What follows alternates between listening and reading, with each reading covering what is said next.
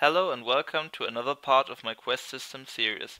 In today's episode we will do two things. We will start with implementing the ability for our player to slide out our quest list when he doesn't want to see it, and afterwards we will create a function to complete subgoals.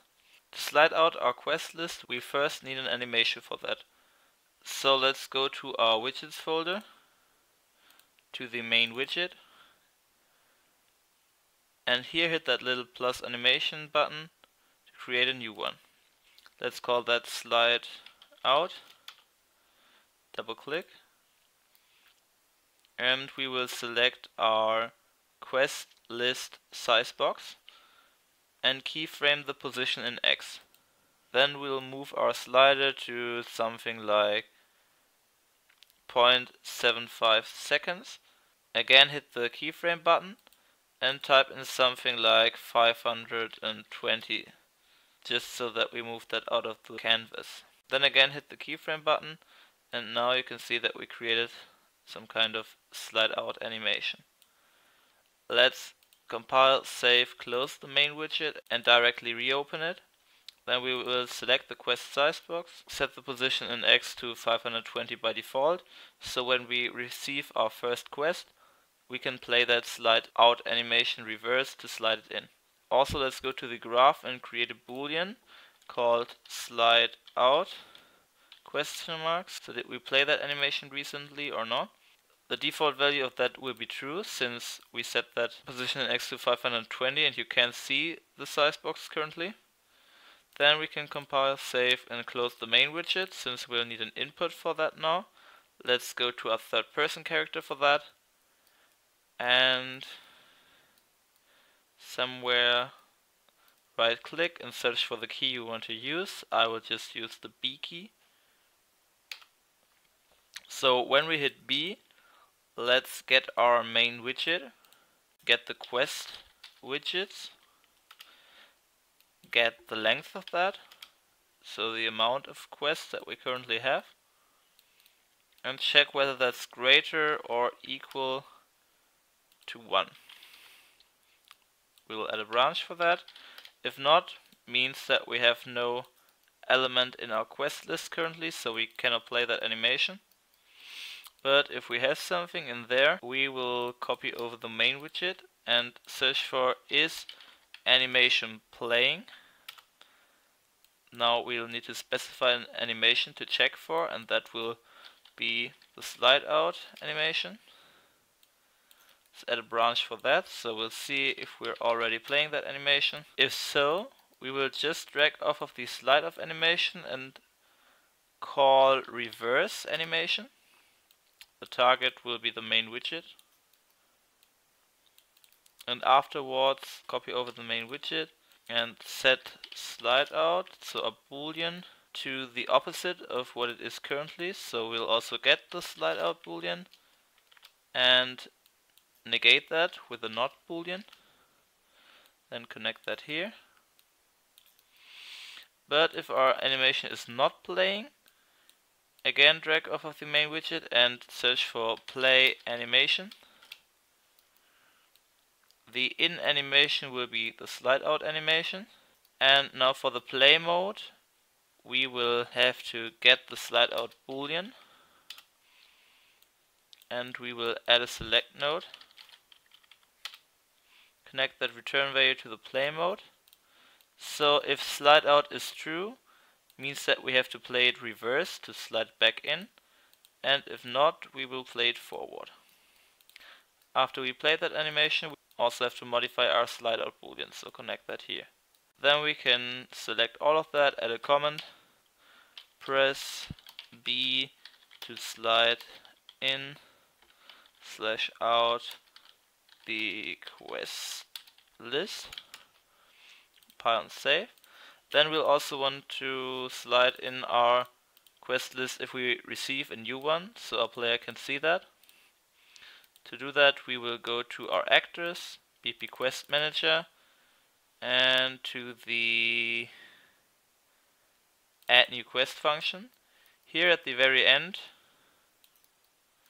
we will drag in the main widget, get the slide out boolean, and a branch for that. Connect that to the select new quest and also to the false path of the last branch.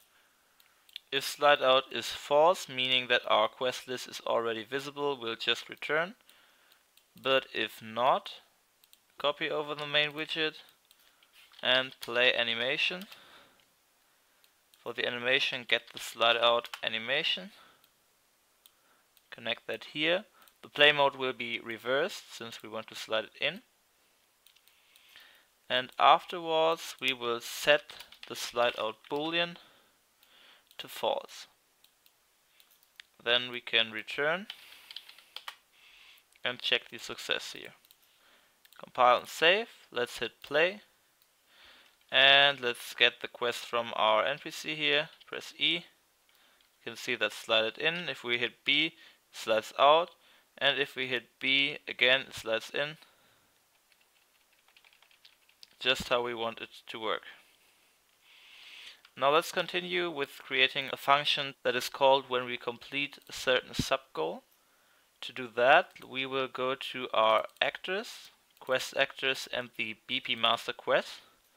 First off, let's create a new variable here called completed sub goals. Type for that will be goal info. Make that an array. We'll also put it in our do not touch category to keep things organized. Compile and save. Then let's add a new function called complete sub goal. It will have an input of the type integer, which will be the sub goal index, and an output type boolean called success question mark. First, let's promote that sub goal index to a local variable called local goal index. Afterwards, we will drag in our current goal indices and check whether that contains the local goal index. So basically check whether the index that we want to complete is one of our current goals. Let's add a branch for that, because if that's not the case, we won't be able to do anything, so just return with false. But if that is one of our current indices, we will first get the quest info. So under quest information, drag in the quest info, break that, let's move that up, expand it, and from our sub goals we will get at the local goal index. Promote that to a local variable called local completed goal. Afterwards, let's drag in the completed subgoals array that we just created and add to it, because we will then add the local completed subgoal. Also drag in the current goals, and here we will remove an item, which is the local completed goal. Afterwards, get the current goal indices. Here we will try to find the local goal index and promote that to a local variable called local widget index, because that will be the index for the subgoal widget in our subgoal widgets array. Afterwards, we will remove an element from our current subgoal indices, remove item, and that will be the local goal index. Then let's drag in the quest widget, get its subgoal widgets, get from that at the local widget index to get the subgoal widget for the completed subgoal, because we will then remove that from parent. Afterwards, we'll drag off of the subgoal widgets and remove index. The index will be the local widget index. Connect that here. And then we'll also have to worry about following subgoals. So drag in the local completed goal, break it, expand it, and we will go into a for each loop for the following sub-goal indices. For all sub-goal indices that should be added now, we will add them to our current goal indices. Add an element, connect the array element, not the array index. Drag in our quest info, break that, expand it, and get from our sub-goals, add the array element as an index, because that will be added to our current goals.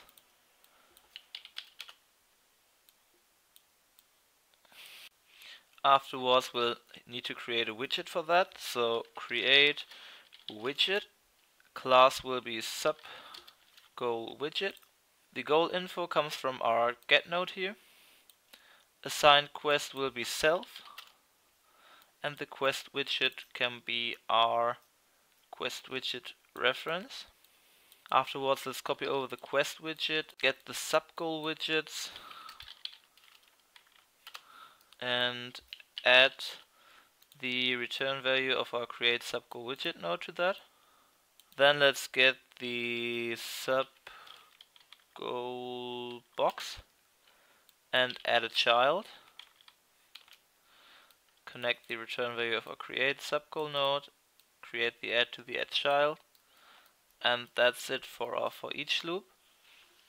Now, sometimes it might be the case that you complete a quest that you also have selected as the current sub-goal. Then we'll have to select a different sub-goal.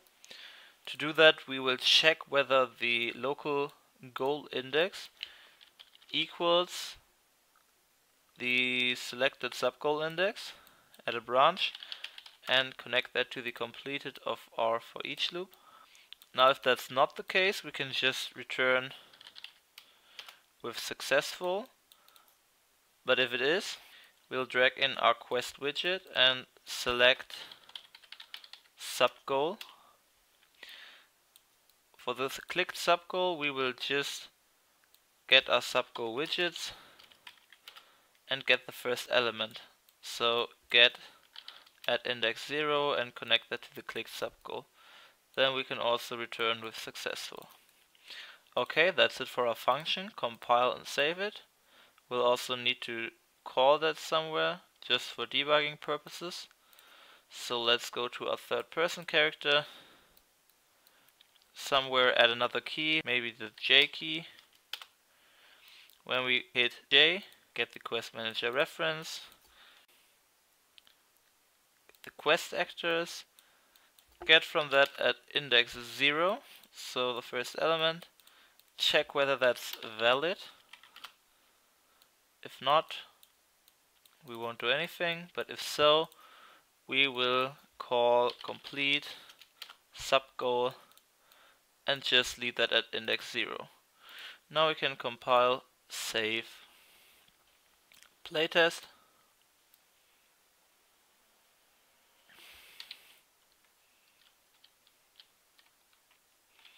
If we get the quest from our robo, it slides in.